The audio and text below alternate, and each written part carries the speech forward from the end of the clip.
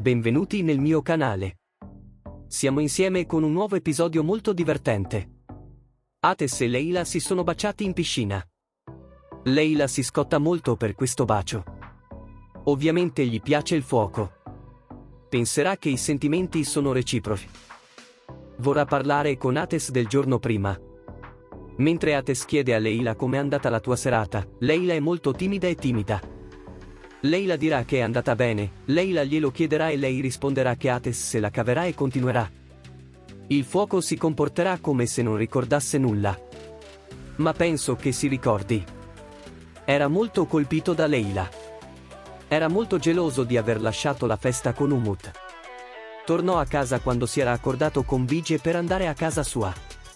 Questi in realtà mostrano che Ateş ricorda tutto ma non lo mostra. Nel frattempo, Jacob e Onur hanno visto Leyla e Ateş baciarsi.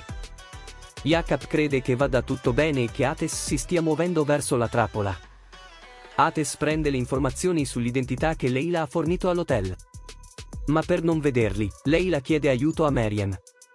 Ateş viene anche a sapere di Ilgaz che scappa di casa e scrive sui muri dell'azienda. Questa situazione di Ilgaz calmerà Leyla e Ateş sul motivo. Pertanto, il rapporto tra Leyla e Ilgaz sarà migliore di prima. A Bige non piace il riavvicinamento tra Leyla e Ateş.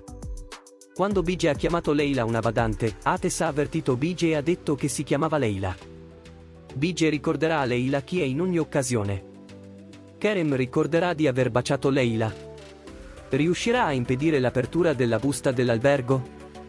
Se Leyla si è innamorata di Ateş, è successo. Come fermerà Jacob?